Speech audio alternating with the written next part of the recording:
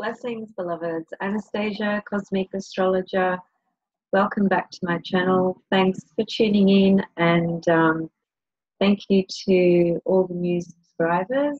And thanks for your comments, guys, and your questions. I appreciate it, and I do my best to respond to all of them. Right, so today's topic is actually about the four main angles of the chart, but not necessarily unpacking all four angles. What I really want to share some reflections on today is what shows you in a birth chart, what might indicate an individual who is super independent, feels quite free and liberated within themselves, and therefore is very self-directive in their life. They direct their own life, as it were. Certainly that's how it feels, and to a large extent that's very true.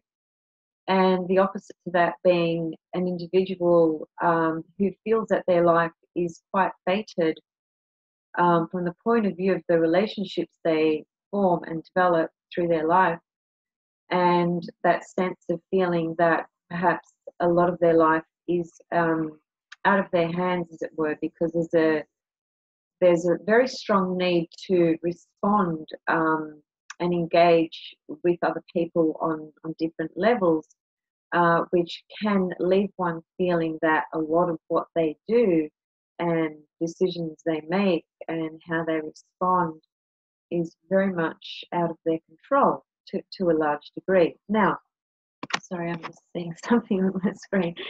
This is a general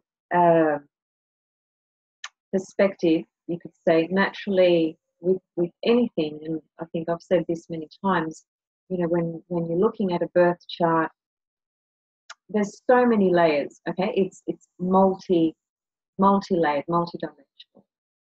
So there's your basic principles of, and of course, depending on which branch of astrology or which, you know, platform you're working with, you're obviously always looking at the ascendant, the sun, the moon sign. You know, you're looking at the house positions, the signs. You're looking at, you know, planetary aspects between planets. You know, what rules the ascendant, for example, which planet rules the ascendant. You know, all these. There's so many things to look at and explore. But there are some really fundamental basics as well that can be very, very useful in giving you some clues.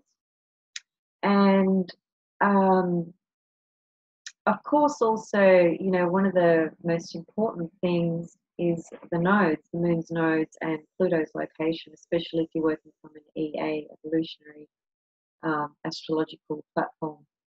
Anyway, that aside, what I really want to focus on today is when an individual has a lot of planets on the left-hand side, namely the first, what we call the first quadrant of the birth chart, which is basically from the ascendant to the fourth house, and also planets in the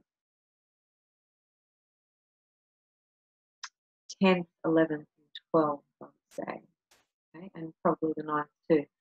So really what we're looking at is when we've got a heavy dose of planets on the left-hand side of the birth chart, or as versus a lot of planets on the right-hand side of the birth chart, and what that suggests. First of all, the ascendant descendant axis, which is really what we're talking about here, because the ascendant being the self, how you experience your environment, what filter you project through to see what you see. It's you, yourself, literally, and in terms of your physical appearance and manifestation as well. That's coloured very much by the ascendant sign, because the ascendant or first house represents your physical body, your temple. And the ascendant sign, as I've mentioned before, from an esoteric level, represents the soul. It's your soul coming through. It's literally, if you think about the entire birth chart, the ascendant sign, which is the one that's rising on the eastern horizon when you were born, that's literally the soul incarnating into the physical body. Okay, that's why the ascendant represents the soul coming in to the material, to the physical, it's taking on this form and coming through, right? So, you know, any planets in the first house are always going to color and describe so much about an individual in terms of their appearance, in terms of the energies that they vibrate, as it were, how they approach life in general, because the ascendant is how we approach life, how we go into life, literally. So an example would be if somebody had Capricorn rising or Saturn close to the ascendant. This is just a general example, but I have seen evidence of this many times over, including a member in my own family. When the person is born, the person who has Capricorn rising or Saturn close to the ascendant, there's quite often a delay with the birth or some kind of difficulty. That's a very typical expression of Capricorn rising or Saturn on the ascendant. You know, if somebody has Aries rising, you could say it was potentially quite a quick delivery, you know, a quick labour. It wasn't hours upon hours. The Capricorn Saturn energy would be the one where, you know, the mother was in labour for some ridiculous amount, like 38 hours, something like that, 40 hours or whatever. So they're just exempt because your birth is signified by the ascendant and the first house and any planets on the ascendant. That's the initial encounter with this physical form, reality, 3D world. And then naturally, whatever planets you have in the first house, they're going to describe pretty much how you approach life on just about every spectrum, really.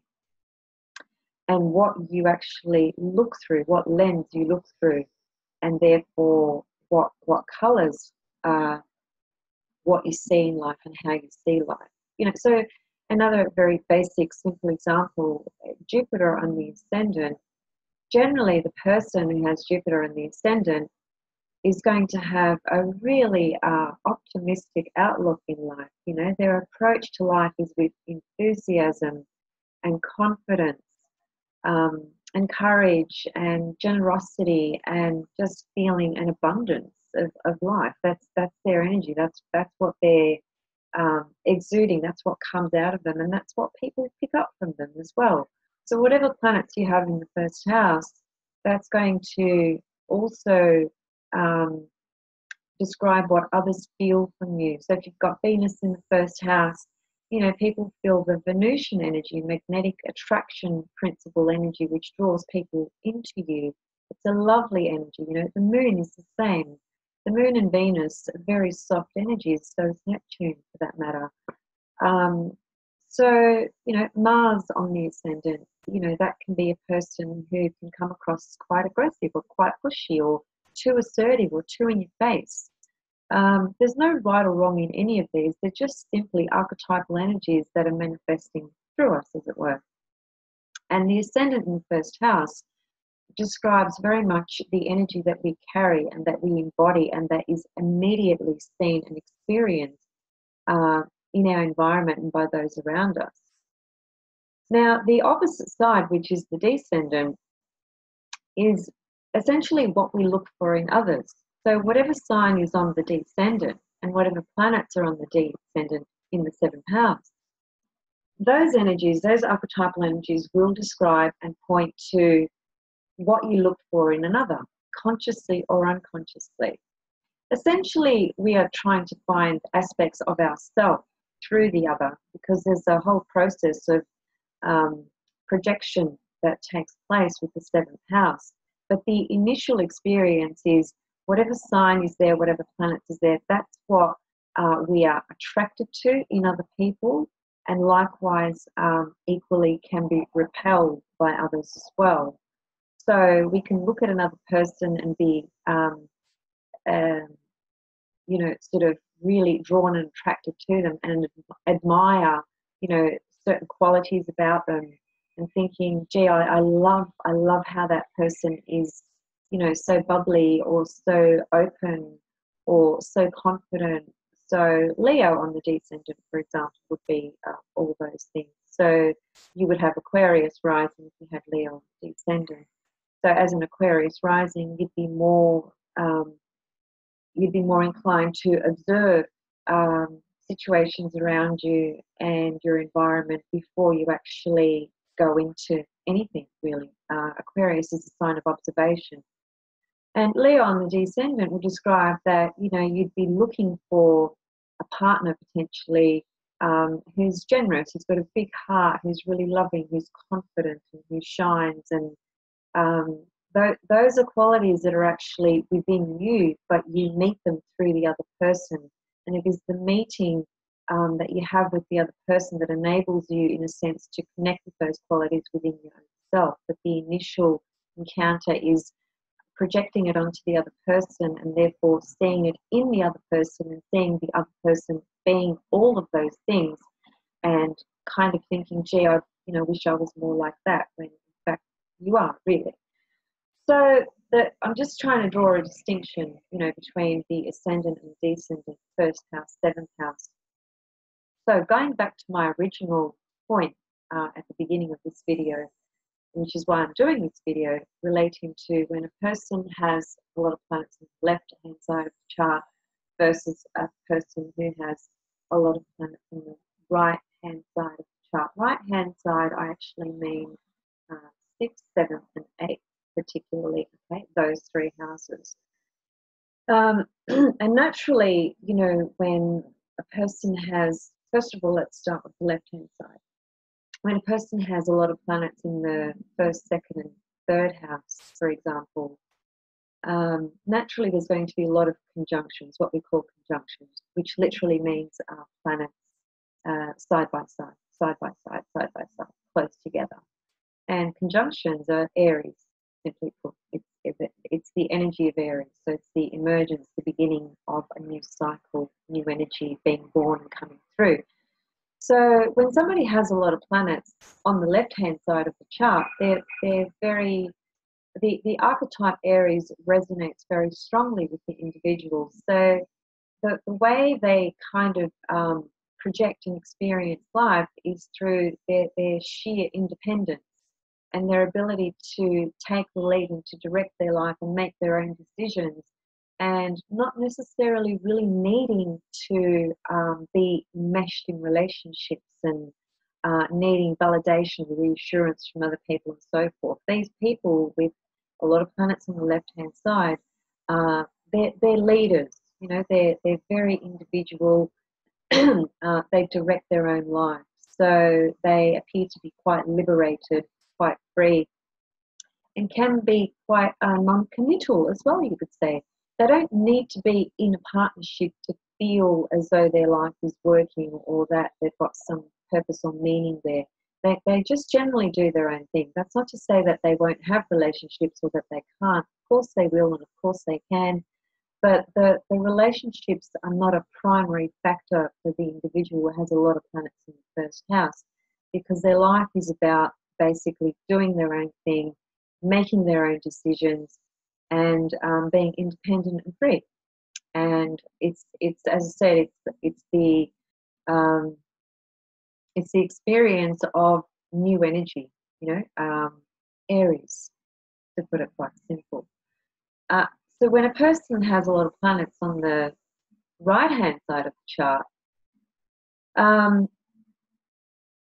7th, and 8th particularly, those three houses, I have seen this many times over, it can indicate a lot of different things, really. And of course, it's always going to come down to a bunch of other factors that are influencing the chart as well. There's no question about that. But just from a very I wouldn't say basic necessarily, but just from a level of assessing the chart from this perspective only before you start hitting other things, a really good thing to do is to look at where's the emphasis in the chart in terms of, and obviously people are going to have variations of this. So some people will have planets spread out quite equally throughout their chart. Some people will have a lot of planets on the lower hemisphere of the chart, below the ascendant and descendant. Some people will have a lot of planets above the ascendant and descendant, above the horizon. So naturally there are variations, and each of these variations point to very specific ways that the individual operates and experiences life. But the focus today for me, in terms of what I'm sharing with you guys, is, as I said, many planets on the left-hand side of the chart versus many planets on the right-hand side of the chart. And the main distinction being, left-hand side indicates, as I said, a person who's very independent, liberated, free, makes their own decisions, does their own thing. They just kind of charge through life. It's a very strong energy to have a lot of planets in the first quadrant, 1, 2, 3. So the person who has a lot of planets on the right-hand side, as I said before, there are various ways that can be expressed depending on a number of different factors. But from a very simple, basic level, the couple of very typical ways that this seems to manifest is that the individual feels that their life is destined and fated to the hands of other people in a very large way. Okay? Many planets in the 6th house can leave an individual feeling that they're not a master of their own fate, as it were.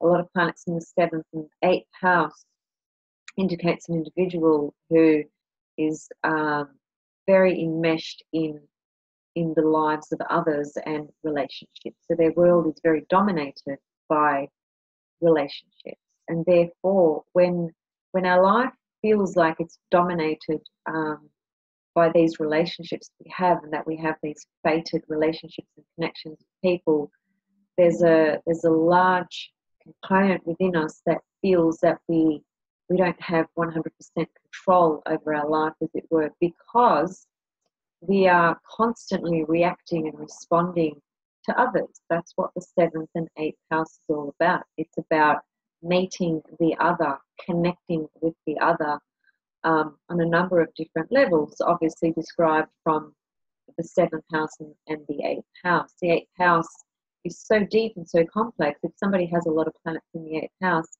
there's so many complex psychological, sexual, emotional, psychic dynamics of exchanges going on, for the person in their life who has a lot of planets in the 8th house.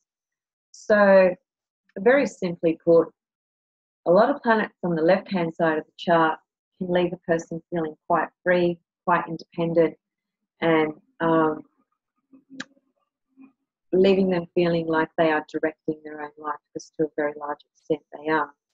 And a person who has a lot of planets on the right-hand side of the chart can be left feeling that their life is quite fated and at the hands of other people to a very large degree, simply because of the amount of engagement that's going on with others in relationships, and the constant needing to react and respond to other people. Because again, that's what the 7th and 8th house brings up. It's our reaction to others. It's what we meet in others. It's what we see in others, consciously or unconsciously. And as I said earlier, there's a lot of projection going on as well. So that's a very interesting and very powerful observation to make when you're looking at your own chart or when you're looking at other people's charts. Just start with those basics. What's happening with the 4 quadrants in the birth chart? 4 quadrants are ascendant to IC, IC to descendant, descendant to midheaven, midheaven back to ascendant. So there's 4 quadrants, okay? Left-hand side is freedom, independence, self-directed. Right-hand side appears to be more fated, particularly when it comes to relationships.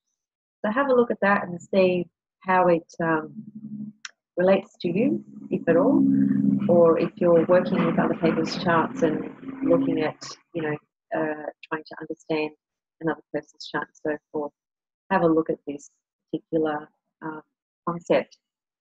And just to kind of finish up, this was really just a very short video, just to point this very specific point to you guys. If you're not aware of it, or if you don't give it much consideration, I suggest you do. It is very important. And I just want to leave the video with one of my most favorite people, soul. He was on this planet till just a couple of years ago, the singer Prince. And what I want to do is sort of show his chart for a couple of reasons. It does relate to what I've discussed, but there's a couple of things that I will expand on. So if I can just share my screen. Yep.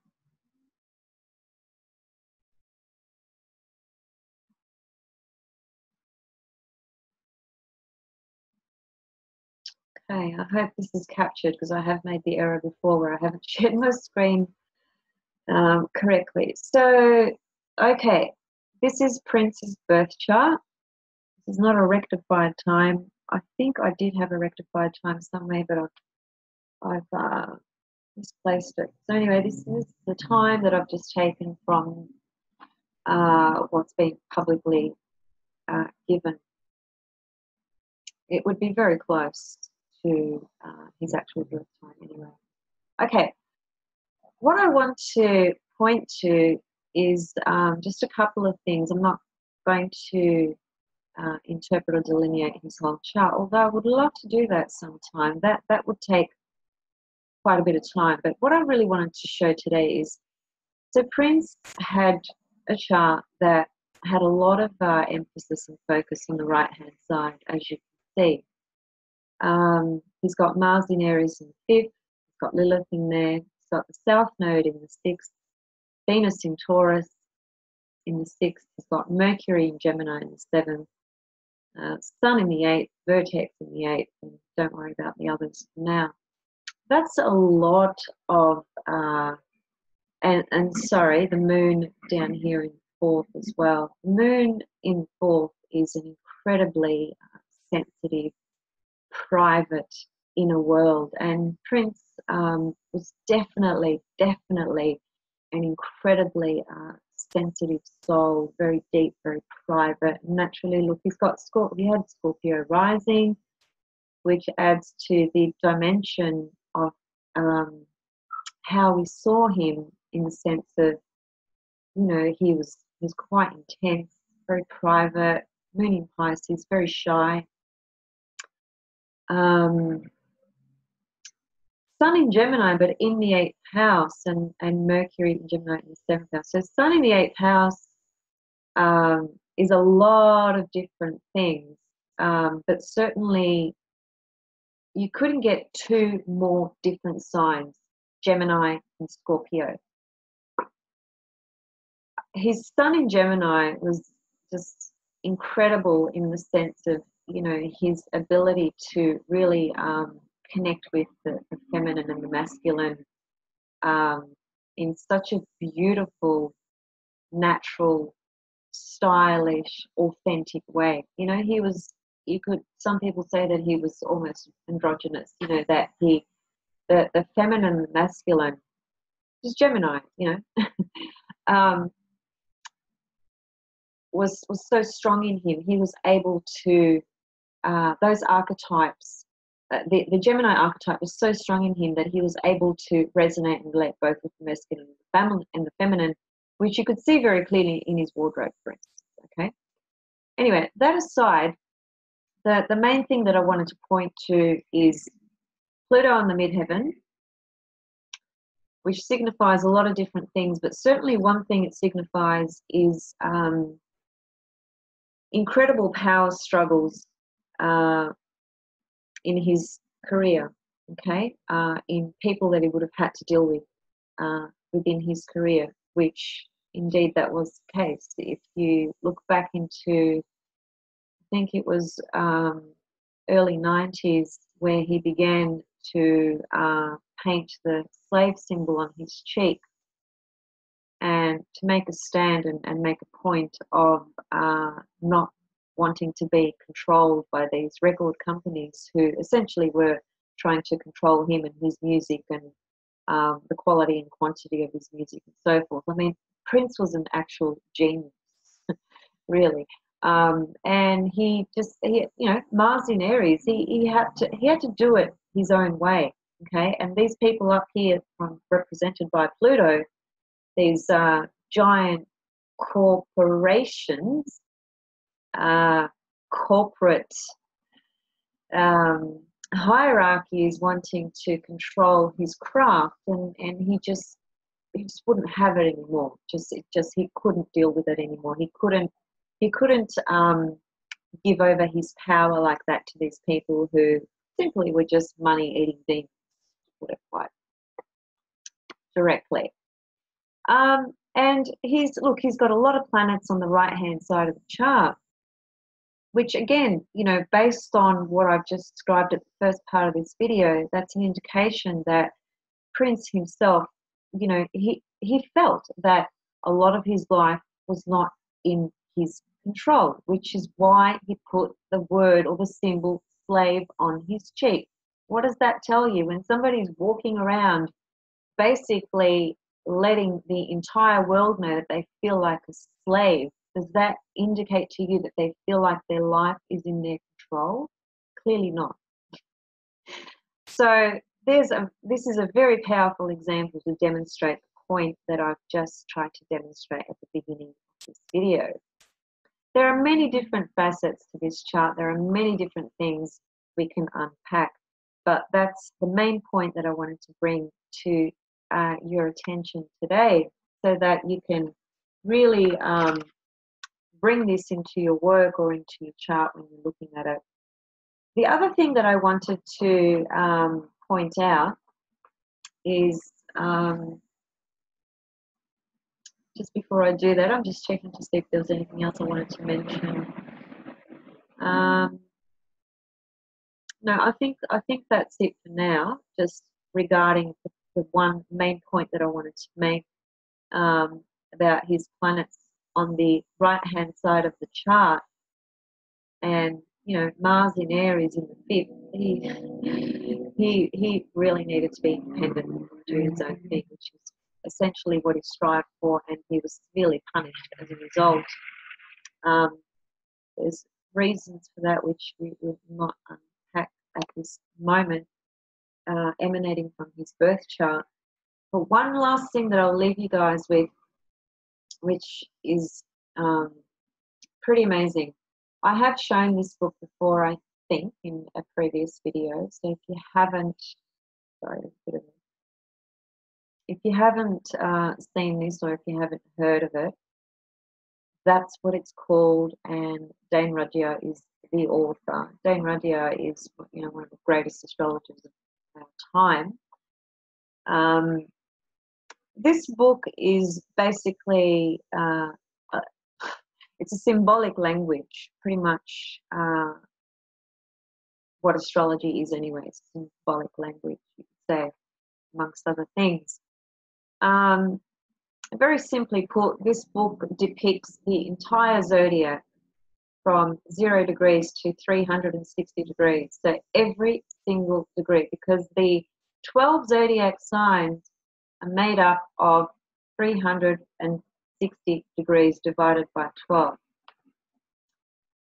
which leaves basically one sign equaling 30 degrees. So if you're an Aries and you were born at the beginning of Aries, that would be 0 degrees Aries, okay? And Aries would finish at 30 degrees before Taurus begins at 0 degrees, and so forth. Now, every single degree has a very specific symbolic meaning to it according to this book. And the work of this book was done with Dane Rudhyar, obviously, but also a clairvoyant that worked with him and channeled very specific symbols and meanings to what every single degree in the entire zodiac represents. This book can be useful when you're wanting just a very powerful symbol to midpoint, the degree of the ascendant in your chart, the degree of your sun, the degree of your moon. There's a number of different ways you can utilize this book. And the way to learn about it is to obviously get a copy of it. So what I want to share with you guys today, and I frankly find this mind-blowing. Prince's natal moon is at 1 degree and I think it was 59 minutes of Pisces. Okay, so just short of 2 degrees of Pisces. But it's not quite 2 degrees, it's just 1 minute short.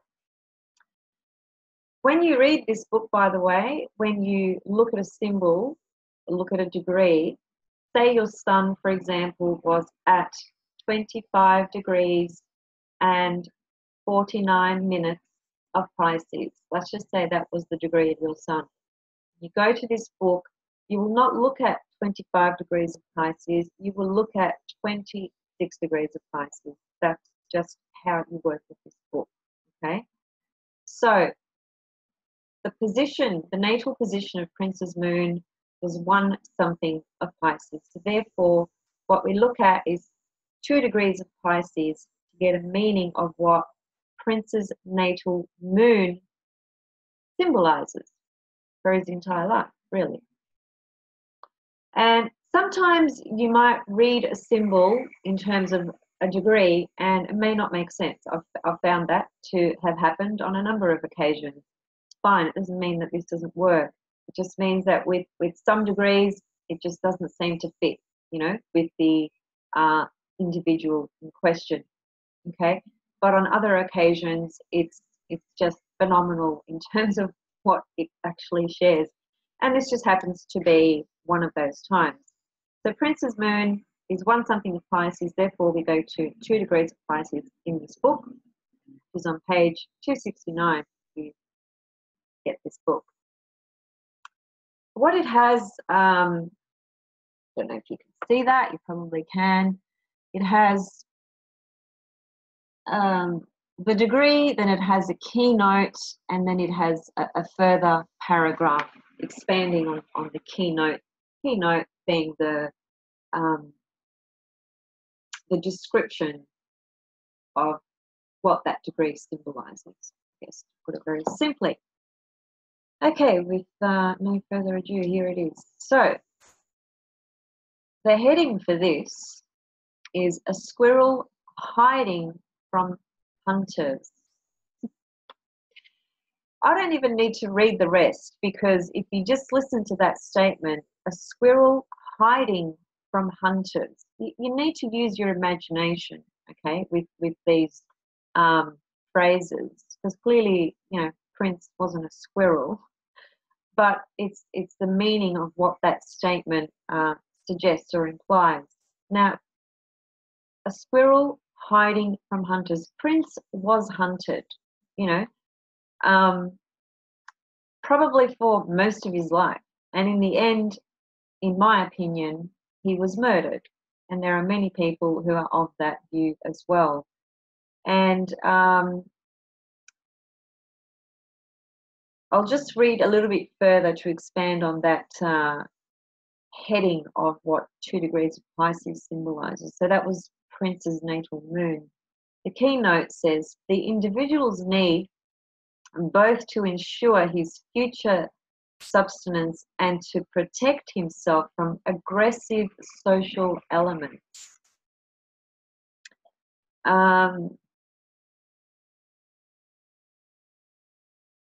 individual is never certain of being safe among his fellow men once the process of individualization with its negative aspects, competition, social aggressiveness and greed forces the breakdown of the original tribal state of mankind during the archaic ages. Violence is a possibility never to be dismissed. The need for self-protection and caution is ever present. I don't think you can get more meaningful and more descriptive than that. That's what Prince's moon, natal moon, describes according to this book. That's pretty phenomenal, given the life that he lived, what he went through, how he was hunted, how he basically felt like a slave, you know, all those different facets of his life, which we've only just really touched on the tip of the iceberg, as it were. But I just wanted to demonstrate to you how powerful this book can be, how powerful it is to look at the right-hand side of the chart and the left-hand side of the chart. The person has a lot of emphasis on either side. Pay attention. Got a lot to tell you about how their life is operating. Okay, so I think I will leave it there, and perhaps I'll do a subsequent follow-up video relating to describing when a person has many planets, you know, at the bottom of the chart and at the top of the chart. It's pretty self-explanatory if you understand astrology, but there are many viewers on my channel that are at various levels, and the reason for that is because I have offered some basic astrology to a degree, and then I've offered some fairly advanced teachings as well. So naturally I'm attracting a number of different people, beginners, more advanced, and so forth. And that's what I wanted to do.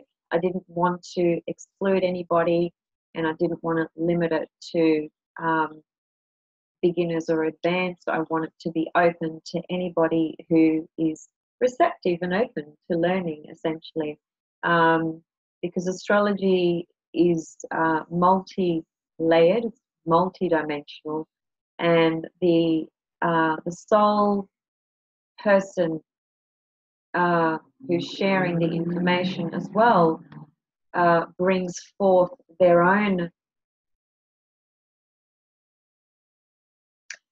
understanding, intuition, and insight as well. So it's always beneficial to, you know, to learn from different people in life, really, isn't it? But certainly when you're learning about astrology, it's always great to look at different types of astrologers, because people share things and teach things in very different ways as well. And there's always benefit, you know, through watching and learning from a variety, I guess you could say. Okay, so by the way, just before I go, I want to wish you all a very happy solstice. We're just a couple of days away from the 2018 winter and summer solstice. It's winter here for me. Why I got long sleeves on today. It's actually only about 10 degrees outside, but it's been very sunny. Anyway, that aside, yeah, happy solstice for all of you. And the beautiful, beautiful energy, you know, the solstice period. It's, you know, significant of so many things, but certainly significant of a new cycle, new things beginning. Naturally, when there's something new beginning, there are things closing as well. We have the solar eclipse coming up next month, and you know, we're certainly within range of that energetically at the moment, which is in Cancer, 20 degrees of Cancer opposite Pluto. So I don't expect that particular energy to be easy. I expect it to be quite challenging. You know, Cancer is about the ego, the inner self, the emotional body, emotional security, vulnerability, and all those sorts of things. And you know, Pluto opposing it is going to threaten all of that, because it's clearly trying to release and transform certain things. So you know, don't be surprised if you're feeling this energy quite intensely, particularly if you've got planets at 20 degrees of Cancer or 20 degrees of Capricorn.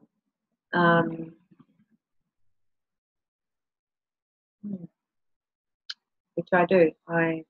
This eclipse actually is right opposite my Mars in 12th, so certainly brought stuff up for me. The other thing I wanted to mention, just which